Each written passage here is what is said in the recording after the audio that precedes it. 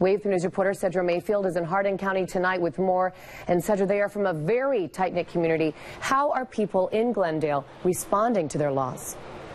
There's lots of disbelief and an immense amount of sadness. It's just been mere hours since the procession traveled across this overpass, transporting the body of Jonathan French to Louisville. Traffic once again moving along the very highway upon which the 25-year-old lost his life in the line of duty this morning. Now, after being briefed by state troopers here in Elizabethtown, we made the trip to Glendale. There, the quaint community has come together to rally around a true firehouse family. As the small town copes with the death of Jonathan, many are also praying for the recovery of his mother and fellow volunteer firefighter Lisa. She is recovering from serious injuries right now at University Hospital.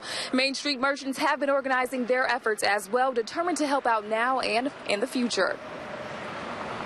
A lot of the people in the fire department and families have been hanging out there today due to the tragedy, so we took food over and pies and stuff for them today. And then we asked the chaplains and the immediate care crisis providers if there was anything else we could do, which we did on a monetary basis as a group.